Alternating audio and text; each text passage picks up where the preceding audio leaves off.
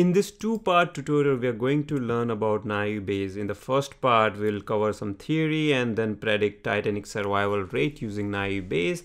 In the second one, we'll build email spam detector. And here is the list of topics along with the timeline. So if you want to skip to a specific topic, you can do that. Let's start with some basic probability theory. You all know that when you flip a coin, the probability of getting head or tail is 1/2 because there are two possible outcomes and the chance of getting head or tail is 50%. Similarly, when you pick a random card, the probability of that being a queen is how much? Just think about it. It's very simple. There are total 4 queens, 52 cards. Hence, the probability of getting queen is 4/52, which is 1/13. If you know that the card that you have picked is a diamond, then what's the probability of getting a queen? Well, this is called a conditional probability, where you know that event A has occurred and then now you're trying to predict the probability of B. So total diamonds are 13, queen is 1. We all know by just simple intuition that the probability here is 1/13, but this is how the conditional probability is represented, where you say P of queen / diamond, where you know that event diamond has already occurred and the probability of getting a queen is something you're calculating. So that's called a conditional probability. And the way that is represented is P of A / B, where event B has occurred already, which is that you know that the card is a diamond, and you're trying to find the probability of event A, which is whether the card is queen or not. Thomas Bayes gave this famous equation of finding a conditional probability, where you can find probability of A given the event B has occurred by knowing some parameters, which is the individual probabilities of A and B, and knowing the probability of B given that A has occurred. So let's look at it in the context of our queen and diamond problem. So here, this is the same equation I have represented for our specific use case, and you know these individual probabilities, and if you put them into our equation, you can easily find this conditional probability. Now this is a very powerful theorem where you know probability of certain events, but you don't know the probability of some other events, and using those certain events you can find other probabilities. You all know about Titanic crash. There was a movie that was made and it was a super hit, but that event actually occurred and it was sad that so many people died. We have a data set of this Titanic crash where there are name of the people along with certain features, which is your fare, ticket, cabin, etc. Based on that, we are trying to find out the survival rate. And here we can use Bayes' theorem, where we are trying to find the probability of survival based on the features such as if the person was male, the class, age, cabin fare, and so on.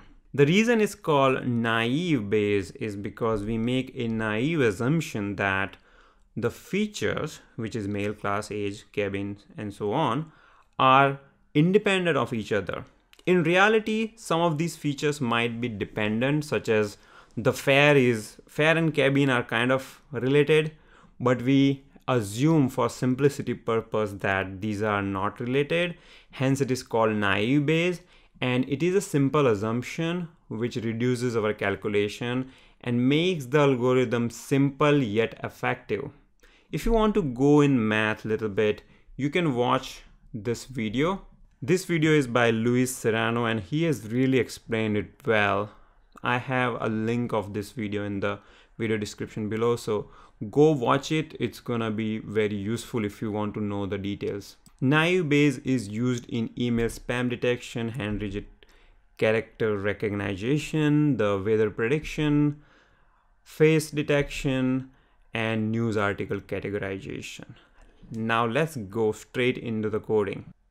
From the Kaggle website, I have downloaded the Titanic dataset and it's available locally here in form of CSV. You can see all the passenger names, their features, and whether they survived or not. I have downloaded these files locally.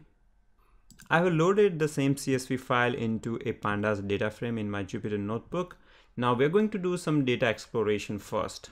We can see that some of the features are probably not relevant, so I'm just going to assume that they don't have an impact on my target variable. For example, name, right? Like name doesn't matter, like what was the name, it doesn't have an impact on the survival rate. Hence I'm gonna drop those variables and make my data frame a little simpler. So I dropped all these variables and now I have this data frame. Now one thing I noticed was there is this target variable which I want to separate out into a different series. So I will say target is equal to df dot survived, and inputs, which is my dependent variables, for that variable I will drop survived column and just put a rest of it. So this way I have my independent variables and dependent variables into two separate entities. We can see that the sex column is text, and we want to convert it into a dummy columns because we all know that the machine learning models can't handle text, so we have to convert them into numbers. And I have one hot encoding or the dummies tutorial, and there I have explained why it's needed, but here that's what I'm going to do.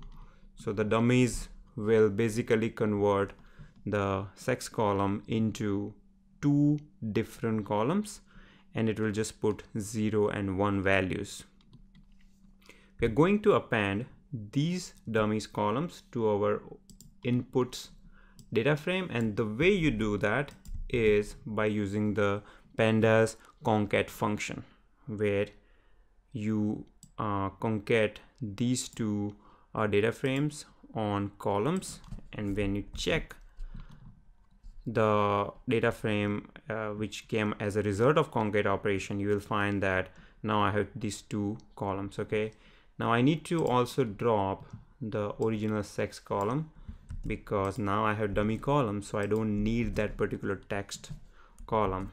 So now my data frame looks like this. It is much simpler with all the numbers, there is no text. I also want to find out whether there are any NA numbers in any of the columns, and the way you do that is by using this. When you run it, it tells me the age column has some NA values, and I'm just curious to find out what those values are. So I'm just gonna print like the first 10 values, and I find that some of these values are NaN. Now I have a tutorial on how to handle NaN values in pandas, so you can refer to that. But the popular approach here is you can take a mean of the entire column and then fill those NA values with the mean value. All right, and the way you do that is by doing this. You can say inputs.age.fill NA with the mean, and when you do that, let's print first 5. The fifth one had I guess the NA value, and you will see that it filled it with the mean value. I think 5th or the 6th. Okay, the 6th value had it. So you see that this was the mean value. I know 0.69 probably doesn't make much sense, so you can just average it out. You can just make it like a whole number, but yeah. Now we are going to use sklearn's train test split method to split our data set into training and test sample. This is what we usually do before training our model, so that the model is not biased when we are trying to calculate the score. And this is how you train test split. This is something we have done in all the tutorials, so this is pretty simple. There's no rocket science to it. I'm going to divide my test and training sample into 20-80% ratio. All right, so when I do control enter, it's gonna divide it into train and test samples. I can just quickly check the length of X train and the X test to see the distribution. So you can see that and the total is length of inputs. So the total was 891, and 80% of that is 712, 20% is 179. You can also print these individually if you are interested. For example, if you want to check what is your X train, you can print like that. All right, now it's the time to create the naive Bayes model. Now there are a couple of naive Bayes classes. We are going to use GaussianNB. The GaussianNB is something that you'll use when your data distribution is normal, or it is like a Gaussian distribution. This is a concept in statistics. You can learn about it. It is also called a bell curve. Okay, so we can use that model here. Okay, so I have created that model, and now it is time to train the model. You all know that you have to call fit method whenever you want to train the model, right? And you train it on X train and Y train, and X train and Y train is something that we got here. So when you execute this, it will train it. Now the training here is very fast because our samples are very less. When you have so many samples, it might take time and you have to use parallelization, GPUs, and so on. The first thing I do after my model is train is I always measure the score to find the accuracy, and I found that it was 77%. I know it's not very high, but it actually depends on the samples as well. So if I run this again, the score is going to vary. So you can see it is now 78%. Now let's look at our X taste samples. So X taste, I will check the first 10 samples and I will see this is what it is. I will also check my Y taste sample to see what are their values. So Y taste is this. Oh, this is probably not a good taste set. Okay, let me just run it once more. So when I do control enter, it again creates some random samples, and the score is a little better this time. You can see there are a couple of ones here, and you can now use model.predict for our first 10 samples, and you can now compare that to Y taste. So you can see that it was 0 1, here it's 0 1, 0 0 0, so 0 0 0. This sample it didn't get right. You see it says it's 0.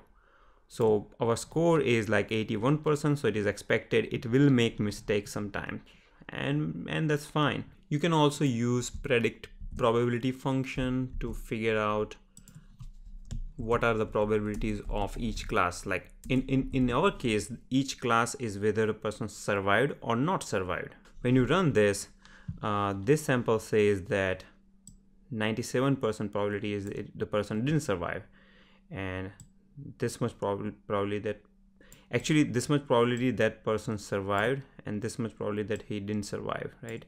That's why it makes a decision that it is 0. In the second one, the person survived, it is 1, so that's why this probability is like 93%. That's all I had for part 1. In part 2 we will cover email spam detection using naive Bayes, and we'll also have exercise at the end of that part 2 tutorial. Thank you.